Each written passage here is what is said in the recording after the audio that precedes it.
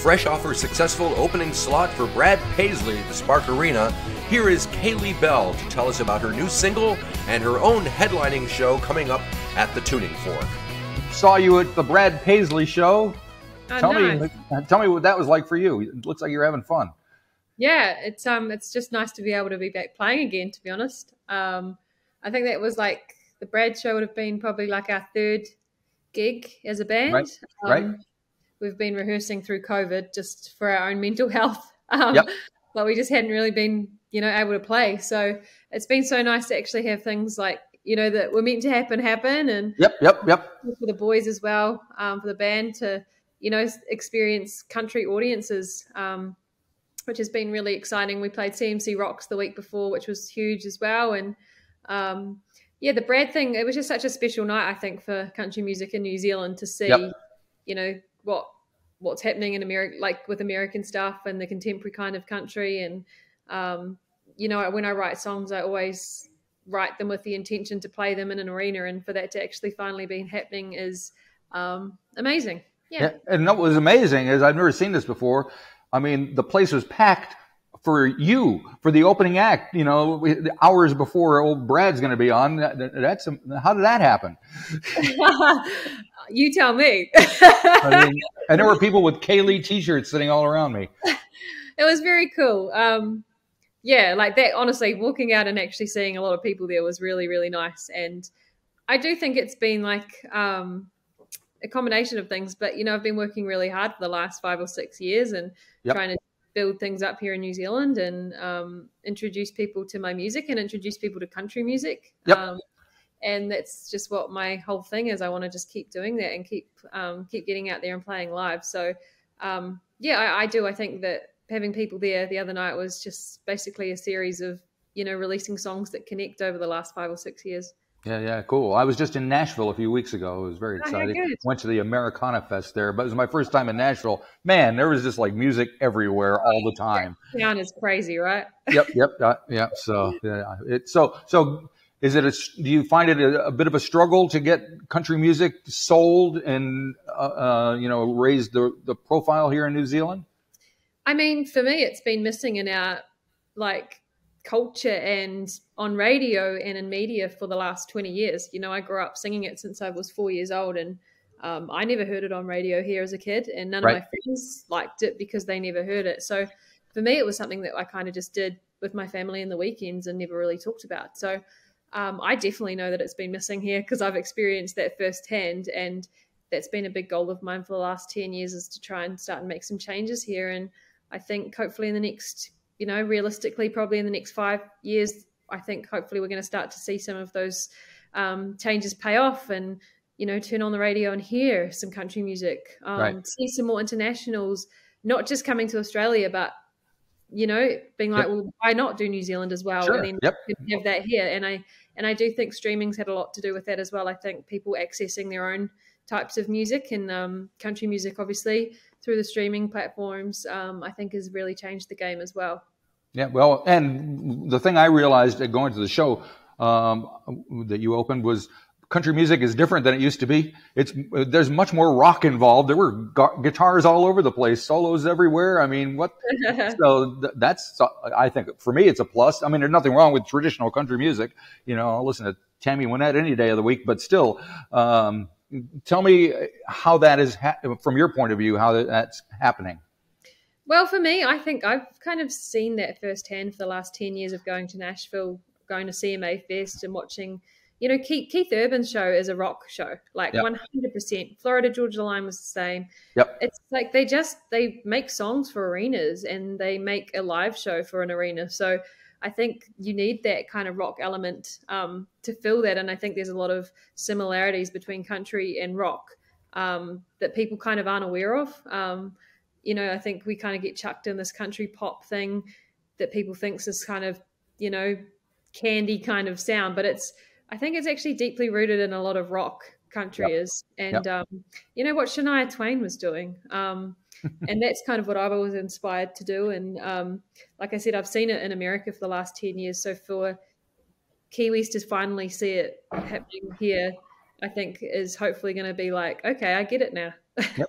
And there was a pretty good guitar solo during Small Town Friday nights when you were playing. Tell me about so that's your latest single. Give me a little background on that tune. Some things around here, they don't ever change. Like waking up and working hard and knowing when to chase down those good times. Flying down the road under the moonlight to the place we always go, where the bonfire high meets the stars in the sky. Yeah, living our lives for these small town Friday nights. Yeah, so that's the first song I wrote in Nashville this year. I hadn't been for a couple of years with COVID, and I wrote that song with my friends Phil Barton and Lindsay Rhymes that I wrote my song Keith with. Right.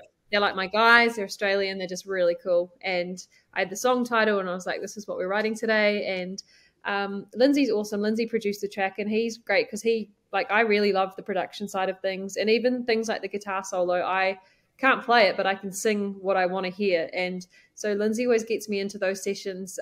We had a guy called Soul play the guitars and the banjos. He's like the most sort of sought after session musician in Nashville. He's just played all over Kelsey Ballerini's stuff. He's just a real cool dude. And I got to be in the studio with him that day, and we were just like chucking around ideas. And if I heard something, I'd sing it to him. And yeah, he's crazy. So my guitarist Aaron had his work cut out for him to try and replicate the solo on the record. You did well. But yeah, that song for me, I just wanted to write like something 90s kind of sounding, Keith kind of sounding, feel good. And yeah, I think we captured that. And do you have other tunes coming down the pike soon? I do. I've been writing a bunch this year, which has been awesome, and been very inspired by like the Shania Twain, the 90s thing. Right. So I've got a lot of tunes just sitting there that I'll be releasing over the next few months, which is exciting. Yeah. So now you've got this show coming up at the Tuning Fork. Was that planned before the Brad Paisley thing, or as a result of? Yeah, everything's kind of been happening really like nicely and in the moment. We were just like, let's do a show. Like I haven't actually done my own show in New Zealand before. So like we'll start here and we'll hopefully work down New Zealand. Love to get down south, obviously. That's a massive priority for me, having grown up down there. So yeah, we're starting in Auckland. First ever show, got Cassie Henderson on the bill, who I'm a massive fan of, and she was a large part of, you know, when I wanted to do the show, I was like, I really want Cassie on the show because I think she's doing a great thing for country pop in New Zealand as well. So so first show on November 23rd, and then we've got a few more festivals. We're headlining Christmas in the Park down in Christchurch, and then we're looking at getting some dates down there next year down south as well. So you are from the South Island. I mean, Gore is kind of like the country music center of New Zealand, if there is one. What got you involved in steering in the country direction rather than anything else? Yeah, I started when I was 4, so I don't. Good on you. Actually, no, my brother and sister played and sang in the Talent Quest circuit in New Zealand is really big. Right. And like Gold Guitars and Gore is like the pinnacle one. So we did that my whole life. Like I said, I started that when we were 4, and just for years and years we'd travel around New Zealand playing Talent Quest, and country was just it. And I connected really young to the American stuff. I loved like the Trisha Yearwood, the Faith, the Shania, just those early, like late 80s, early 90s females in country, which was a really good time. And won Gold Guitars down in Gore when I was 18, which is the youngest you can win the big one. And then from there I kind of moved to Australia and kind of just kept kicking on, you know? Yeah, I mean, Silver Linings was like, it was a COVID record for me. My producer from LA was living with us for a year and a half through the pandemic. So we just naturally, we have a studio here at home. So we just naturally started making music together. And he's a massive Mutt Lange Shania fan. And we were just like, he'd never done country. And I was like, well, let's just bring in your kind of pop rock side and I'll write the country side. And so that was very much like a saving grace, that record. And Silver Linings was a song that I wrote like a week before I put the record out. I was just like, I need a song that kind of sums up where I am in my life. And I'm always grateful for things. I'm always looking for the positive in things, which I think was really important in the last few years. And yeah, to me, that album just represents like just the light that music has brought me in the last couple of years through like a really hard time in the industry, you know? All righty. Sounds like it's all happening. Does it feel different now, like pre and post COVID for you, or pandemic, or whatever you want to call it?